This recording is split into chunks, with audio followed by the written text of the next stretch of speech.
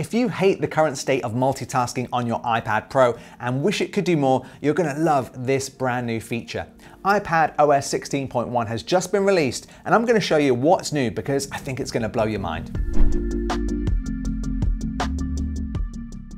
Hey there, welcome to the video. I'm Mark Brown from Editor's Keys. Now, if you've ever multitasked on the iPad Pro, you know it can be super clunky. You often have to have two apps side by side, and it's not really the best way of doing things. So let me show you Stage Manager on the iPad Pro. Now, to start with, when you first update your iPad, you won't really notice anything different. And if you try and multitask with a couple of apps, let's do Spotify and Safari, it just works the old way, the kind of split view. So let me show you how this works. First of all, what you need to do is scroll down or swipe down from the top right here, and you should see this brand new icon here, and this is the Stage Manager icon. Tap that, and we've now enabled Stage Manager. Again, it doesn't look that different, but the magic happens when you first open an app. So tap this app here, and you'll notice that you have these little icons here in the corner, which means for the first time, we can change the size of an app to our liking. Now, it is locked to a kind of grid system, but it does mean that we can now overlay more apps. So to overlay your next app, simply grab your app and swipe it onto the screen from the dock. You can see here, we can now resize the Spotify app. We can have it next to it if we want to. We can have it overlapping. Let's just say we want to include Instagram. We can tap and hold, drag this above, and this is the iPhone's version of Instagram. And that's what's cool. You can now run iPhone apps as well alongside your iPad apps. So let's just say we've got Instagram there, we've got Spotify there, and we've got Safari there. We can change the size of these apps, and we can have up to 4 apps running at once, which is really, really cool. Now, you might be saying, well, what about this huge dock here at the bottom? What if I want to get rid of that? Well, all you need to do is simply swipe down, and that will free up some of that space. So what I like about this is when you're working now on your iPad, instead of having a slither of an app here and a huge app here, you can actually have 2 very large apps overlaid like you can on a Mac or a PC, and it just makes working between them a lot quicker. Now, next up, there's another feature here where your stages are stored on the left-hand side here. So you're not only limited just to the one screen. So you can see here we've got Twitter, which is set up as a stage. We've got the world clocks, we've got notes, and we've got photos, and we've got Safari. So if you want to go between them, you can swipe out from the side here and simply tap the stage that you want to view, and it will very quickly snap between them. If you have a Magic Keyboard or a mouse, you can also use a 3-tap swipe to quickly swipe between your different stages. And essentially these are really like desktops, to be honest.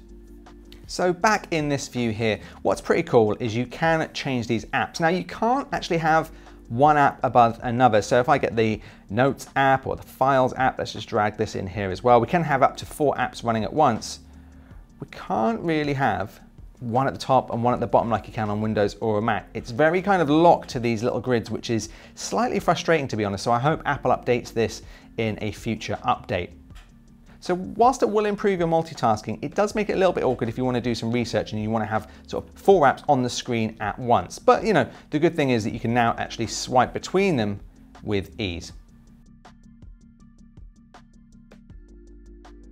So what I like about this, if I'm using LumaFusion and I'm doing a bit of editing, I can open up Safari here on the side to do my research notes, maybe Google something here, or get a file from Files and drag it straight into LumaFusion, which is really, really cool. And then if we want to go back to this other desktop, we can here where we've got Spotify and Instagram running. But you do have some additional features here as well. So let's just say, you know, we're done with Safari here. If you tick the little icons here at the very top, you do have additional icons. So let's just say you want Safari to go full screen. Simply tap this button here, and this will make this app full screen, much like it used to on the iPad. You can, of course, still scroll between your different stages, but let's look at the other options. So if we tap up here, you can also minimize an app as well. So let's just bring in Spotify here again. Let me just show you that. So let's just say that actually we wanted to get rid of Spotify altogether.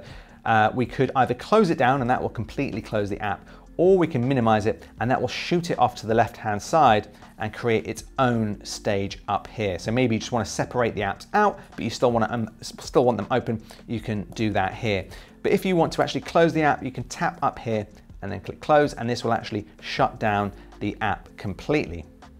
So in a nutshell, that's really how we multitask now on the iPad. And I've got to say, it's a little bit buggy. I am noticing some slowdown, and I'm noticing sometimes some apps will just close and go out of the way. But I do like it. It's better than what we had before. And if you're the type of person that maybe wants to work in Photoshop, and then you want to fly back to Safari, and then you want to get into LumaFusion or Spotify, you can now do that with this new version of iPadOS 16.1. So just a quick note, this will only work on the latest iPad Pros from 2018 onwards. It won't work with any iPad Pros prior to that, and it will not work with the newest iPad, the 10th generation cheap version of the iPad, or the cheapest version.